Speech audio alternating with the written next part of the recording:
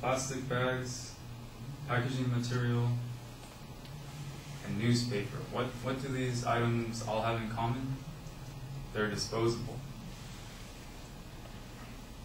They're considered trash after their use, and the reason why that's important to know is that there comes a dilemma of dealing with our trash after we don't want them.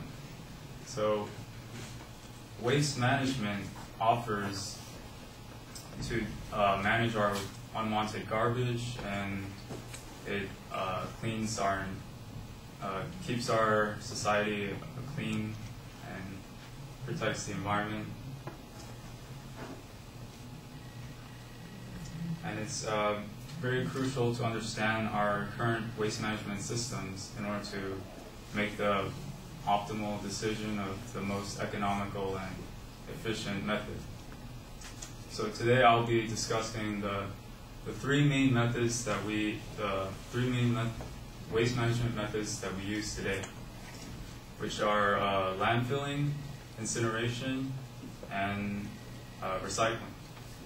And I'll be discussing some of the pros and cons of each method.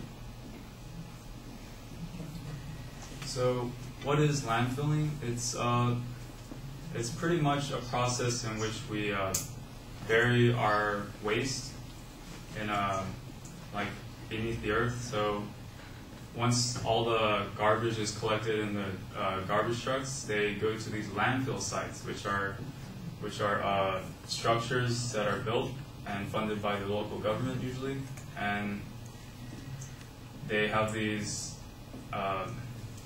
So first, what they do is they compress the trash as much as possible, and they put it in the area.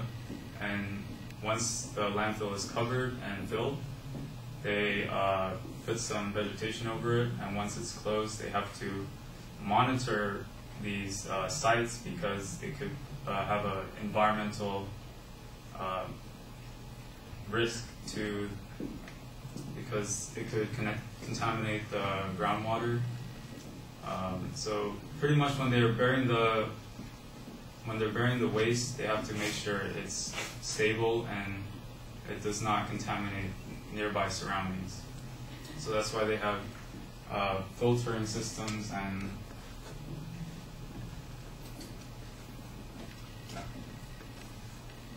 so here we have the waste. So and those are all the filtering systems, and that's to make sure the groundwater is not contaminated by any of the waste that may have leaked. So pretty much that's how it looks, the landfill sites, and yeah, that's.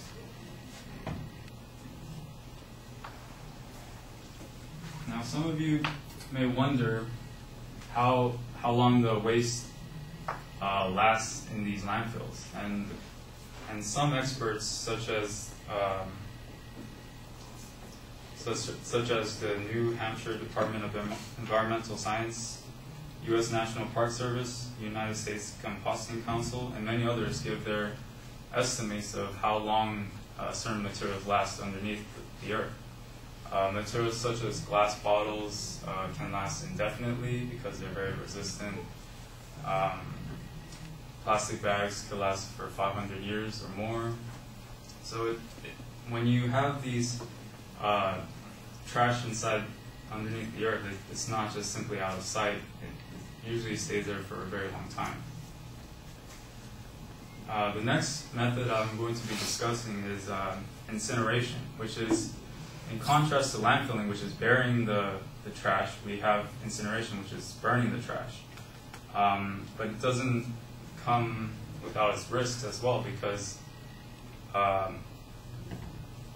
according to the British Journal of Cancer, there were 37% excess cases of liver cancer in populations living within 1 kilometer of these sites.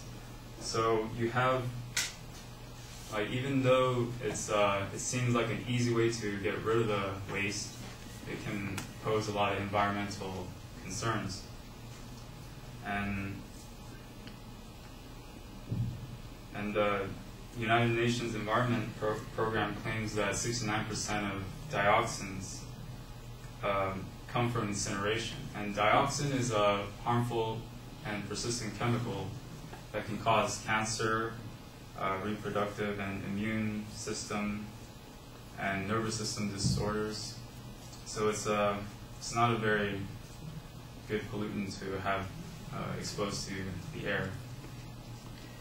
But some small countries like Japan, use incineration because their space is limited, so they can't use landfills as a reliable way to get rid of their waste. So that may be one advantage to using incinerators.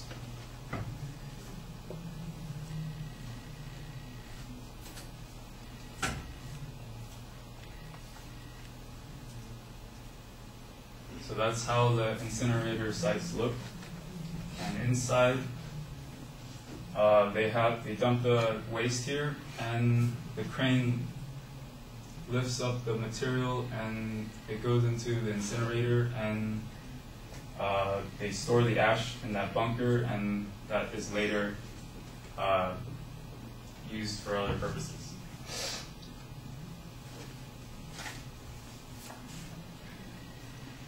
So now that we've gone over the two methods, let's talk about recycling, which is, in my opinion, the most efficient method. Recycling benefits is that it can conserve energy and resources. Using recycled materials is much easier to manufacture than using virgin materials. Virgin materials means materials that haven't been used or consumed yet. Aluminums, for example, can be especially cost efficient to recycle because they use 95% less energy than using the virgin materials for aluminum. And some opposing views of recycling say that it's not economical, and in some cases that can be true, but that is a challenge of recycling companies and organizations. But however, there's a great example of someone who is successfully recycling and sustainably as well. Tom Zaki, CEO of TerraCycle, is also the founder. He founded the company by using worms to ingest waste of the garbage and use the worms poop to make fertilizer. And then he later also recycled other materials and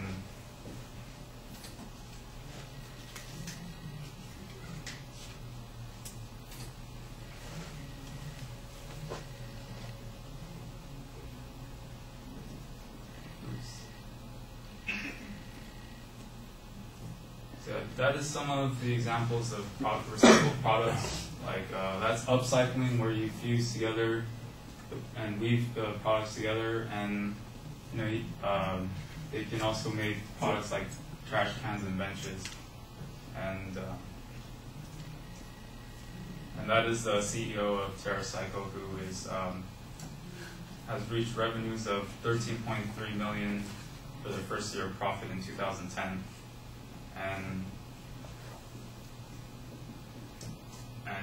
they have 19 million people worldwide collecting trash to recycle and preventing 500 million pieces of trash per month ending up in the landfill. So it's a very effective way to recycle. Now that you are equipped with the knowledge of our waste management system, I hope you can appreciate what our waste management can offer.